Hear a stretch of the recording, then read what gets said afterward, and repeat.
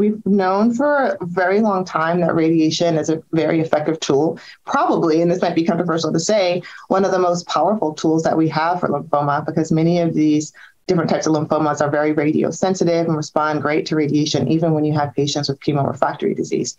The challenge has been trying to minimize toxicities, especially long-term side effects. And so I think that's where the trepidation and reluctance comes in from utilized radiation in some settings. However, we've really, radiation has kind of been an evolution and treatment approaches, a lot of modernization in the way that we approach treatment now. Our fields are smaller. The way that we do our planning and delivery has changed from intensity modulated radiation therapy to use of proton therapy, with the ultimate goal being not to make the radiation work better, right? It's already effective.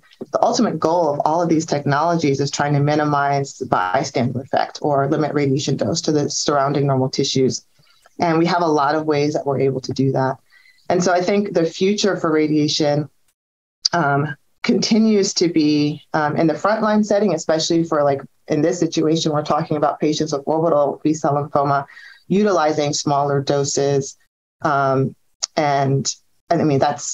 smaller doses are key. For in the refractory setting, combining radiation with cellular therapies, it's really exciting, a lot of exciting work and interest at the ASTRO conference this year, many abstracts and oral presentations regarding radiation therapy combined with CAR T-cell therapy, whether that's in a bridging setting, whether that's for salvage therapy in patients that relapse immediately after CAR T-cell therapy. So I think there's two different directions that we're going in, radiation in the refractory space, which perhaps is underutilized, but in the frontline setting, increased recognition that we are able to really minimize normal tissue exposure, which I think will translate into significantly decreased long-term toxicities, which is great for our patients. And I think as we begin to recognize that, then radiation will start to be reincorporated in settings where it may have been abandoned previously.